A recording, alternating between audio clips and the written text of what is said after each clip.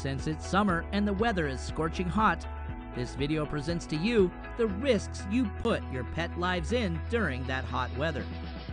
There is no need to tell you how this climate is unbearable and stuffy. Can you walk barefooted in the street in this weather? It is impossible unless you plan to burn yourself for some reason. Now, let's think of this scenario together. You park your car somewhere where the sun is in direct contact with it in the afternoon, for example, and then you go shopping, then you get back to the car, unlock the doors, and sit inside. Will your skin honestly be able to touch the car's leather seat? It feels like fire, right? You'll scream and jump out of the car, open the windows quickly until the car's temperature cools down so you can turn on the AC. Phew! Now imagine you leave your dog in the car to suffocate in this weather while you're away. Unfair, isn't it? There is a famous saying which applies to extremely hot days in summer. It's so hot you can fry an egg on the pavement, and this is what one man did to show people what could befall their pets when they leave them in their vehicles. That's a good example because it's very accurate. A lot of people don't have enough awareness about how dangerous it is to leave dogs in cars when it's stifling outside. This is why a lot of dogs die every summer, because of their incapability to tolerate such weather, especially inside vehicles. We're talking about all kinds of dogs. But imagine huskies in that weather. They already need special care, and such weather could kill them instantly. Even if you plan to end your errand so quickly, don't leave your dogs in the car in that weather, because it only takes a couple of seconds to end their lives. The problem is serious and not insignificant at all, because vets and specialists confirm that explanation. You might think it's not really hot on one day, and it's fine to leave your dog in the vehicle for some minutes. But this is still dangerous. The temperature outside the car is different from the temperature inside it. In other words, it's like an inferno inside the car.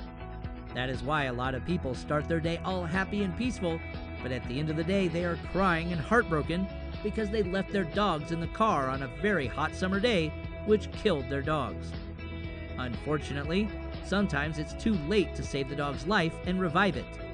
So under any condition, whether it's summer or winter, don't leave your dogs in your cars. You have no idea how the temperature inside the car could rapidly rise. This could cause brain damage to the dog, who didn't find any space to cool down itself a bit. This is really tragic, and the mistake of putting dogs in such situations is really fatal and grave. Pets suffer severely in that oppressive heat. 78 degrees is life-threatening to your dog. If you think it is an exaggeration, put yourself in your dog's shoes. Sit yourself in the car for a couple minutes on an extremely sunny and hot day.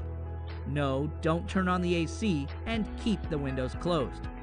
Make sure you're wearing a winter coat and just wait. Of course, you will feel your brain getting numb, you'll suffocate, feel like roasting inside the car, sweat like never before, and perhaps you might even faint. This is what your dog goes through when you leave it in the car in such a climate. It is crucial, and you shouldn't overlook it.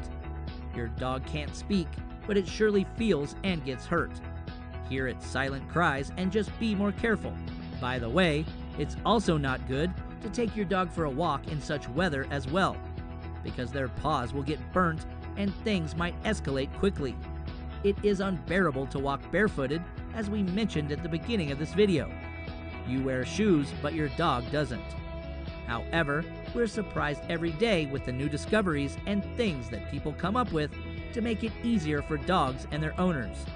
There are like some rubber socks or shoes that are made especially to cover the dog's paws so that they could walk around on a hot summer day without having their paws burnt.